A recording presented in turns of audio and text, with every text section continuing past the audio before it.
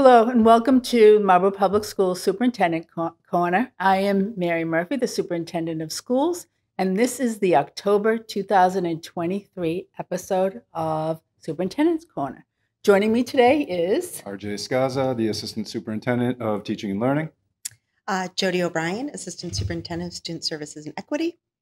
Carol Cohen, Supervisor of Guidance, grades 6 through 12. Thank you, Carol, for joining us today. As you said, it's sort of an informal initiation, right, to the Marlborough Public Schools.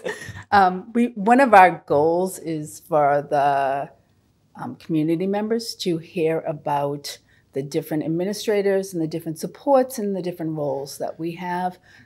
We've talked about the fact that often administrators pick up multiple layers of roles as they join us, and I think I cautioned you of that at the Yes, beginning, you did. right? Yep. To try to be realistic because we all are so happy you're with us. Thank you. So would you take a moment to just share with the community some of your experiences before you joined us? Sure. So my goal when I graduated from college was to get a job teaching English, and I'm very glad to say that didn't happen. So I did teach for a little bit, and then I went into guidance and administration. I've worked in the Boston Public Schools. I've worked in Framingham and in other suburbs. And when the opportunity presented itself to come to Marlborough, I couldn't turn it down based on what I knew, what I could find out about the schools, about the community. And then once I joined and realized that people don't leave, I'm like, that's the other reason to stay, because that speaks so highly about the schools, the community, and the staff. So, yes, we were talking the other day, and you were sharing some of the research that you did, and I was sharing that one of the things that I always say to people is we hope that when you join us, you'll love it as much as we do. And so far, so good? so far, so good. Okay, good, great.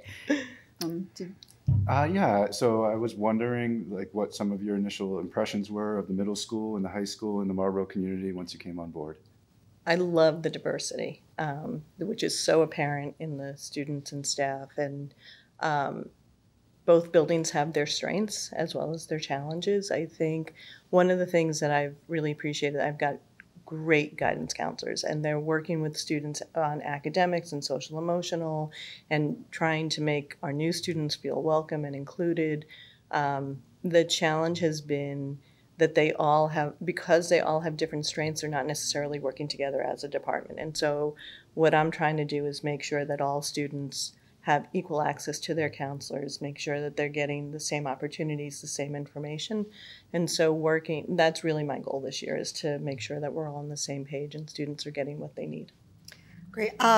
So I'm not sure if the community knows, but we did some restructuring for administration. So the position of supervisor of guidance for 6 to 12, so overseeing those guidance counselors at Wickham and the guidance counselors at the high school, is something that has not been in place in a while, for a number of years, until we were able to get you in here. And so in kind of learning about the systems that are in place, what are, besides the goals of getting that continuity, are there any other areas that you have seen as far as strengths, things that are in the works for moving forward?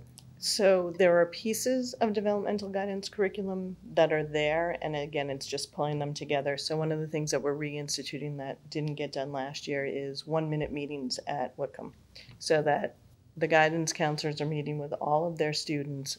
Literally, I have a counselor who sets a timer for 1 minute. They're more like 5-minute meetings, and they're just quick, get to know you, with the goal of the same form as going with the student through 6th, 7th, and 8th grade, helping to build the relationships with the counselor, giving them another trusted adult, getting them to think about the future, whether it is tomorrow, high school, or beyond, and thinking about where they want to go to high school, what they want to do after they graduate. And at the high school, starting to have students think about that a little bit more in depth. What are my strengths? What are my challenges? Academically, socially, emotionally, where can I really start to think about my careers, and what do I need to do to get there? And how does course selection in the classes I take pull into, and thinking about the many pathways that we have in Marlboro, as well as the access to early college. It's great, and students need to think about it before it's there. Yep. So great. One of the things that we were talking about is that in Marlboro, we're very proud of the number of advanced placement and college level courses and the pathways that we have open, so that a majority of our students are participating in those courses and are graduating from Marlboro High with college credits. And the discussions with our students, that some of them don't want to go directly to college, but they have those transcripts and they have those credits, so that path will always be open to them. And working with some of them that want to go directly into the workforce, but there are a number of companies that will also support that college path as well. Yeah, it's really nice that we've got the Pathways program so that students can start doing internships in cable and through Mass Higher and early childhood education, EMT. They've got various ways that they can learn trades and skills and things, as well as earning college credit, that then if they go directly into the workforce, they may be fortunate enough to get a job where the company will pay for them to go, and they're already coming with credits. So even if they have to pay for it themselves, we've already taken care of maybe potentially the first semester, if not more. Great. Maybe they even come on board in the school system, in the Yep. Marlboro Public School System, right? Yep. Because I know that there's an internship possibly as part of the early childhood Yep.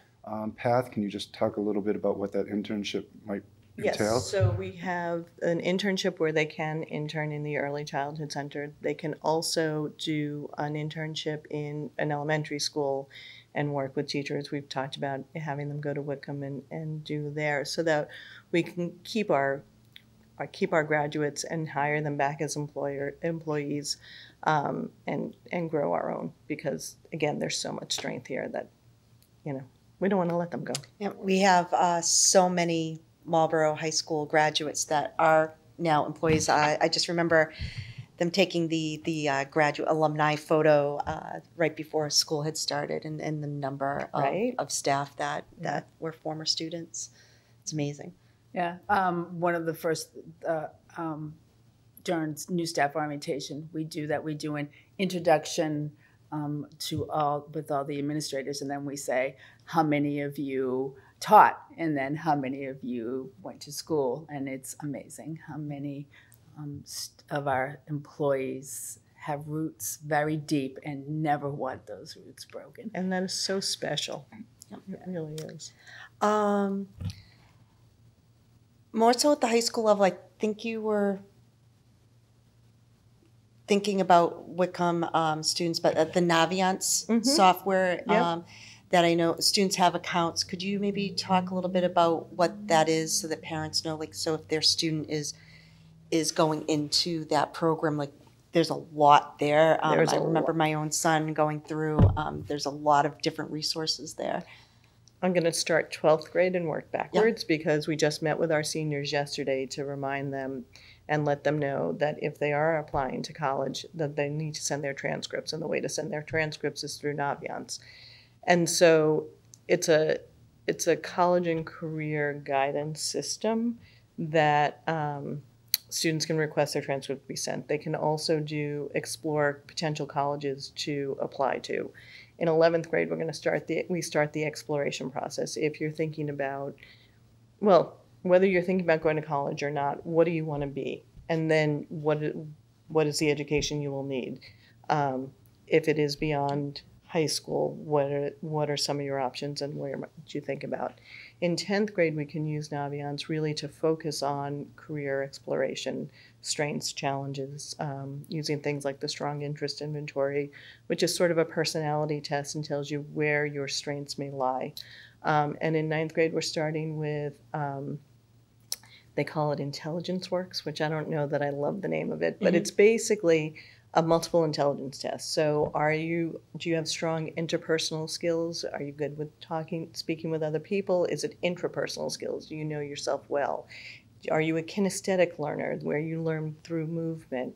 Are you better at reading or listening? So we're going to start with that with the 9th graders soon. Yeah. We're going to get them into Naviance, and then we're going to show them how to do this and then what they can do once they have these results. So, and that for the student, those inventories, that it's like a survey, right? It'll ask you questions. Do you like this or that? And then it gives you the results. And if I remember correctly for my son, from there, it would say, here's some different work environments, fields that might be interested in match up with his strengths. Yes. And maybe some to stay away from. Yep. That based on like what he doesn't prefer. Yep. Yep. Great. When I think many of the community members or parents think of guidance, they think about the college applications and they think of that college pathways. Those are things that you've been working on, and you've talked a little bit about that. They also think about college fairs and visits and maybe different colleges coming either at night or different times. I know that you've been working on some of that. Do you want to share some of that? So one of the things that Marlborough has had and reinstituted after the pandemic was having college representatives come and visit the high school and meet with students who are interested in the school. One of the things that we're doing this year is I've put in a questionnaire. And so we meet with every college rep who comes and we ask them a series of questions starting with, do you give merit money? And do you have a gap in financial aid? Meaning that if a student is expected to pay X number of dollars and the college will give Y dollars, leaving a gap, as opposed to saying, yes, we're going to give you everything you need. And we ask them straight up, because we want to know if you're going to give a gap, then we're going to have different conversations with students about your school. With the schools that say, yes, we meet full need, we're like, yay, come on in. And we write, and so we take all the information. The college's favorite question is I ask them their best kept secret. That stops them. Oh, that's unusual. Yeah. Right? Yeah. Right? Yeah. So they're like, I really need to think about that. And so we write them up. We get them translated into Spanish and Portuguese and now Haitian Creole. And then I put it on the senior class Google Classroom so the seniors have access to it.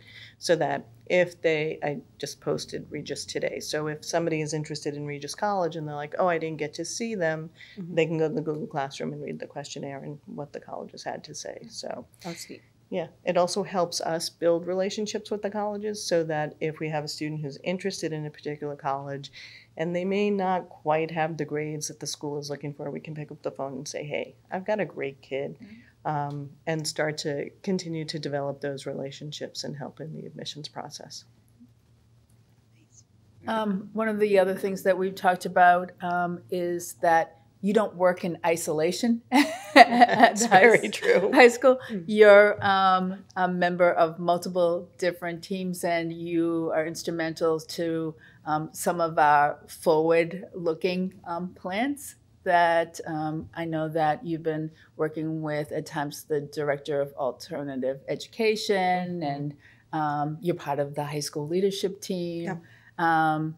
Hopefully they're not pulling you in too many directions. No, but they're behaving. Okay. I think as a leadership team, I think one area that each of the schools is focusing on is the chronic absenteeism, and then also students who may have dropped out. Absenteeism does play is a high risk factor for dropping out, and we had just recently met to talk about students who may have left the high school and might be considering coming back, as far as like streamlining, not having to go through the full registration process. How can we streamline that and have them be able to re-enroll in a much quicker, easier process? So what we came up with was just one proof of residency, just to make sure that they're still a resident, and then just making sure that they have an updated medical, and that's all that they would need to be able to re-register, and then they would meet with their guidance counselor and Right. come up with a schedule and kind of look through that credit evaluation, right? Right, and hoping, exactly, to get, because there are so many pieces in the registration process that it can be cumbersome. And so this is, we know you, we love you, we're glad you're coming back, how can we get you back in quickly? And then exactly, guidance counselors will meet with them, build a schedule, and get them back into class sooner. And sometimes that pathway leads to our alternative night programs for some of those students. So Yes. then you would work with either Lynn Medalio or with Sarah Casey about different alternative programs. Yep. Also, district-wide, I know it's only October, so we know that we're just starting these conversations. But long-term, Hildreth expanding the use of that building and what everyone's needs are, being tutoring centers or alternative programs that we can use that program for. Yeah. So we appreciate your voice in those conversations as well. So, And I think for students that may have dropped out, it's still not too late to consider if they wanted to re-enroll this year. We take enrollment on an ongoing basis. So Right. I think there's also credit recovery opportunities too, besides Yep. whatever they might be taking during the day, right? Yep, there's through Apex we can enroll students in courses maybe that they left before the end of the school year and they just have a little bit more to get that credit, or they had excessive absences and they need to make up the time to get that credit.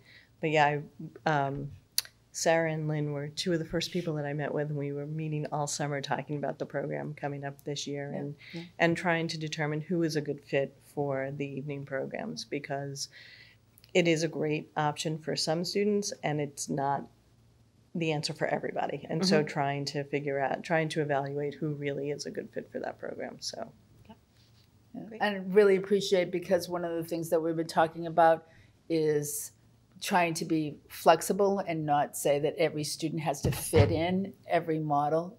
So it's not either or, that we should be able to develop what we need, and having your voice to help us develop is really appreciated. thank you. As a guidance counselor, my favorite answer is it depends. Yeah. Yeah. Just thinking back to my high school guidance counselor and what a patient person she was. So I think it might be a virtue that you all carry. Did we miss anything? No, I think that was. Anything else that you would like to share? Do you think that any of your priorities moving forward that we haven't discussed? It's just it's the equity and access. I mean, you had a better experience with your high school guidance counselor than I did with mine. I had a conversation with my guidance counselor when my high school was 10 through 12. And when I got there, he said, "So if you don't have any problems, you don't need to see me, right?" And I said, "Right." And he said, "Wrong." And that was the last conversation we had. And I don't want that for anybody else. And so it is my goal to make sure that students know who their counselors are. They do see them on a regular basis, that it's true. They don't need to have problems to see their guidance counselor, and really that we're there to meet all their needs. Good philosophy. Yeah. Thank you. We appreciate it. Thank you. Yeah. Thanks for having me. Thank you. So that is it for the October 2023 episode of Superintendent's Corner. We hope you join us next month. Thank you.